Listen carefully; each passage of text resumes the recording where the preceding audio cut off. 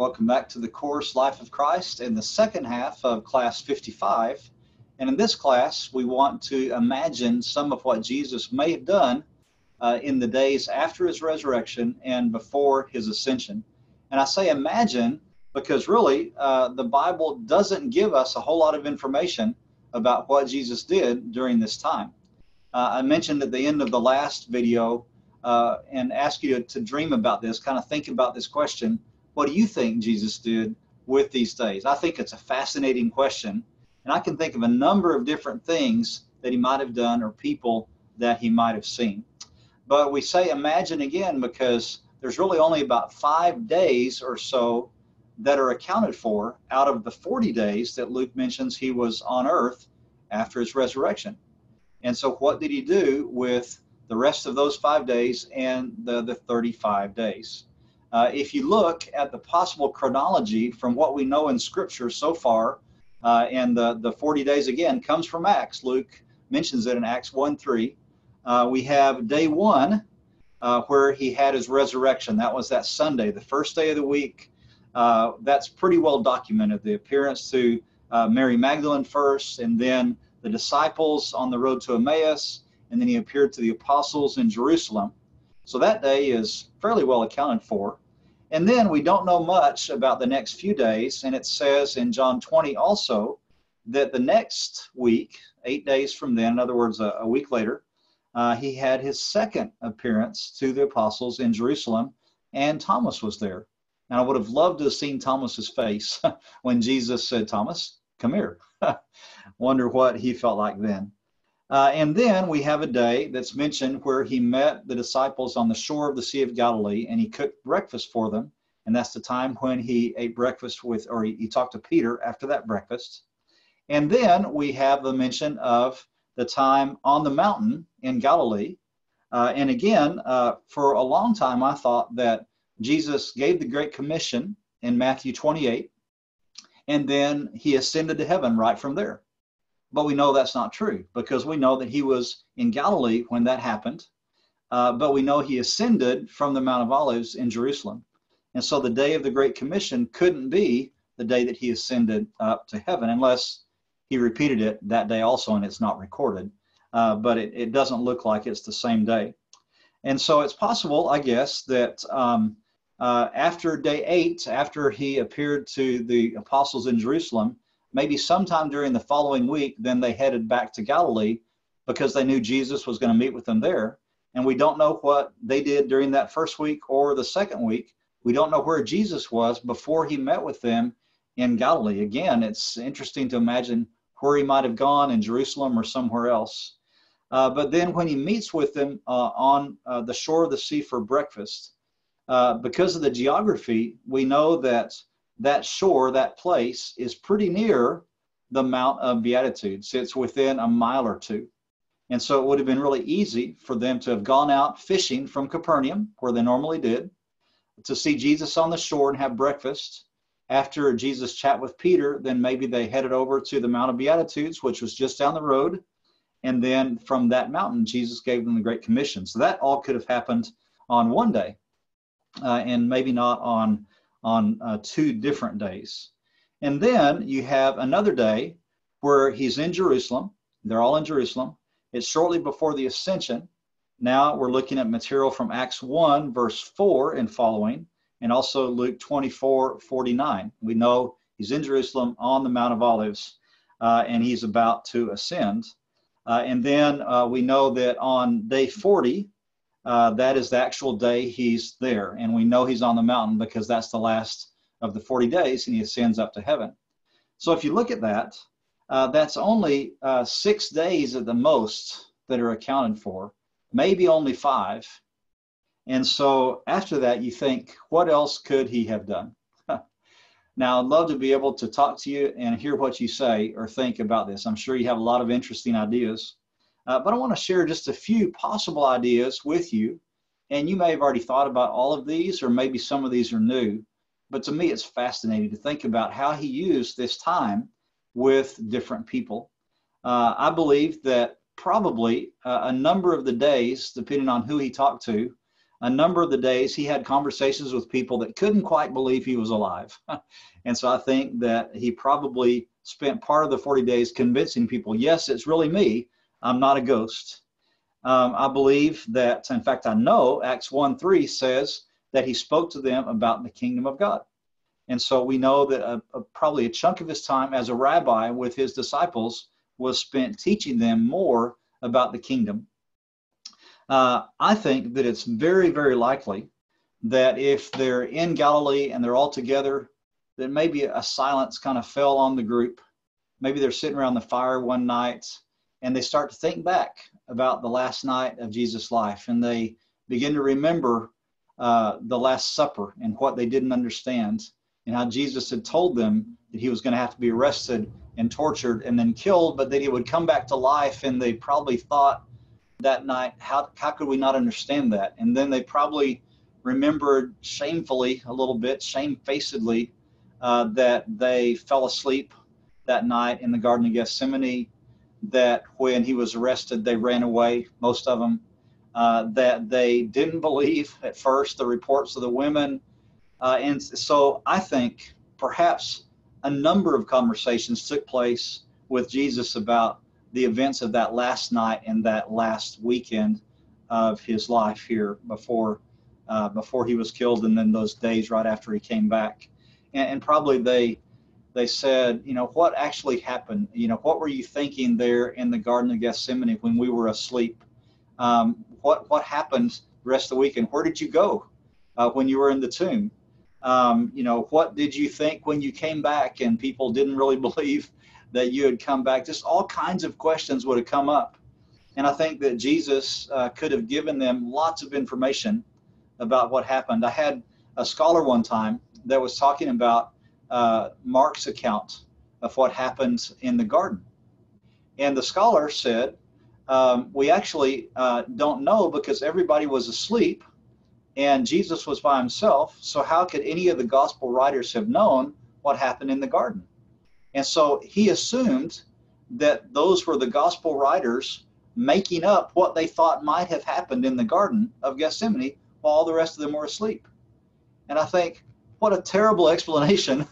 You don't understand how it happened, so you're going to assume that it's not true, that the gospel writers made it up. I think this idea has a lot more merit. They had time with Jesus afterwards and they asked him what happened, and then they could write it down. I think that's a much more likely thing.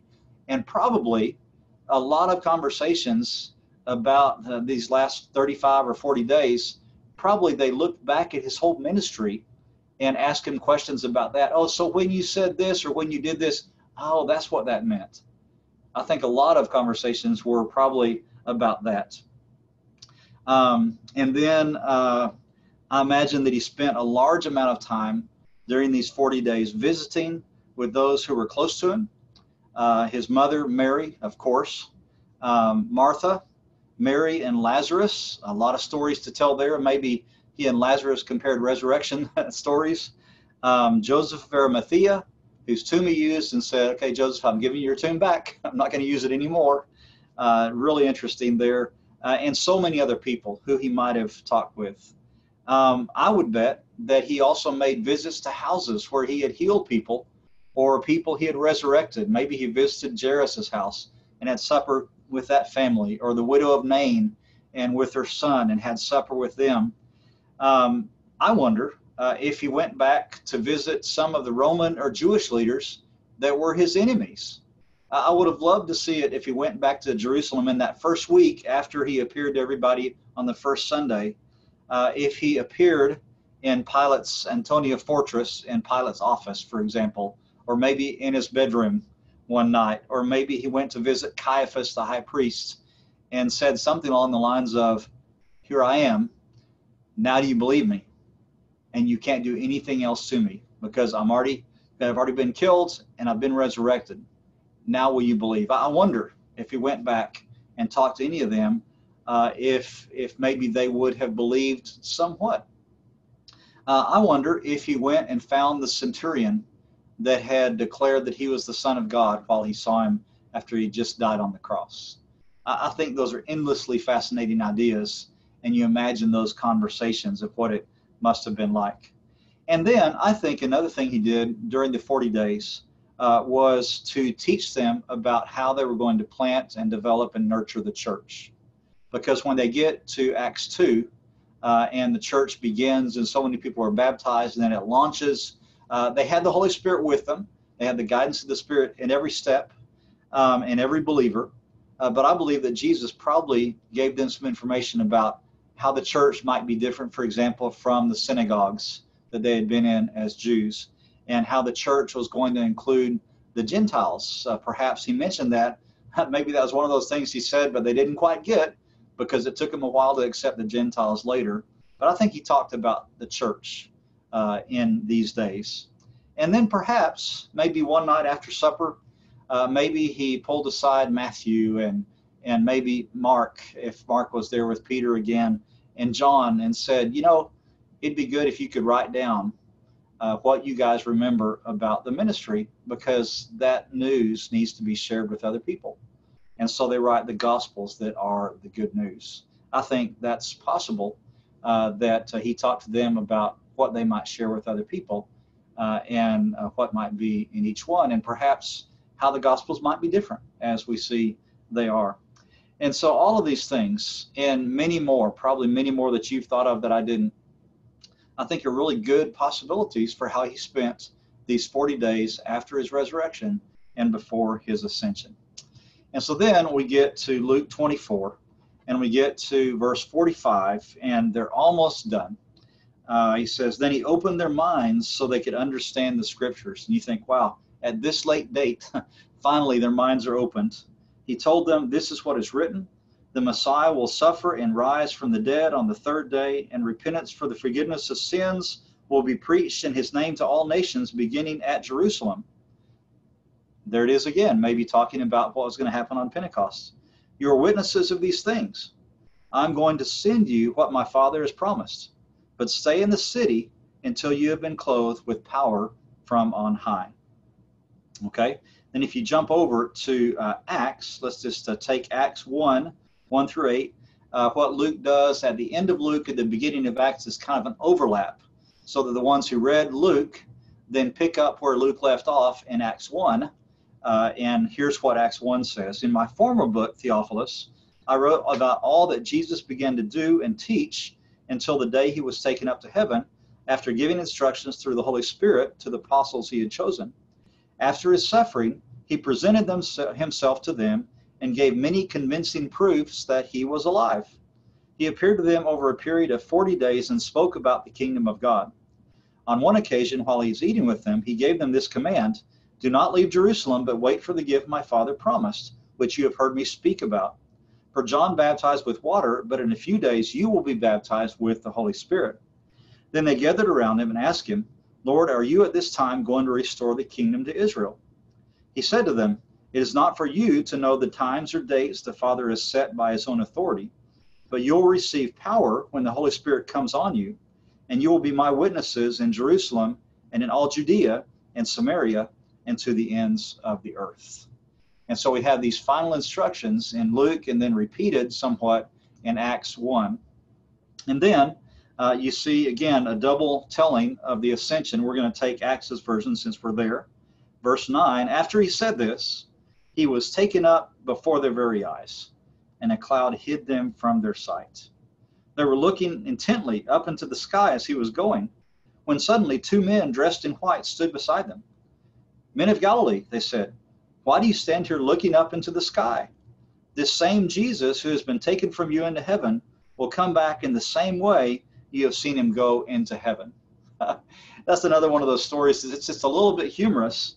Why are you standing here looking up into the sky? And you can just imagine they're just looking up and they're just awestruck and just maybe struck dumb. And they're thinking, well, because we've never seen anybody float up into the sky before. But, with Jesus, anything is possible. And when the angels say they'll come back in the same way you've seen him go into heaven, maybe it meant, through the air, because later on Paul talks about meeting Jesus in the air. And then also maybe it means, coming back from the same direction. Maybe heaven really is from that direction. And so we have the account of the ascension. Now, again, where did this happen? So we go to a panoramic shot of Jerusalem from the south. Here is the old city today. Here's the golden dome of the Temple Mount there. Here, all along here is the Mount of Olives. And so one of the possible sites is this tower right here, which is the Russian Tower of the Ascension. That was built there to mark that as a possible spot. Once again, we don't know for certain where the exact spot was, but we know it's Mount of Olives near Jerusalem, all that. So it fits the basic criteria. Another place just a little bit down the ridge of the Mount of Olives is the Dome of the Holy Ascension. Used to be a mosque. And if you go inside the dome, this is kind of what it looks like here. And then if you look down at the floor underneath that dome, this is the traditional site of the last footprint of Jesus on earth. And again, this is where I get a little bit more cynical and say, I'm not sure how they could know that. But again, we know he was on the Mount of Olives, and this could have been close to the place. And so it says after they heard from the angels that Jesus was gone, he was coming back, then they return to Jerusalem and they wait. And they don't know exactly how long it's going to be. They don't know it's going to be just 10 days to Pentecost, and the church is going to start in Pentecost in Acts 2. They just know they're supposed to wait to be filled with the Holy Spirit, which again we see happening in Acts 1, verses 12 through 26, and then in chapter 2. So let's read the very final bit out of Luke chapter 24, the last two verses of the gospel. It says, Then they worshipped him and returned to Jerusalem with great joy, and they stayed continually at the temple, praising God. Amazing stories, and again, ones we like to think about what might have happened during these days, and it gives us lots to look forward to, because we know that in some fashion we'll be similar to Jesus. We will meet him in the air. We'll eventually spend eternity with him in heaven. So it's exciting to see kind of a foretaste of what might happen. We'll see you next class.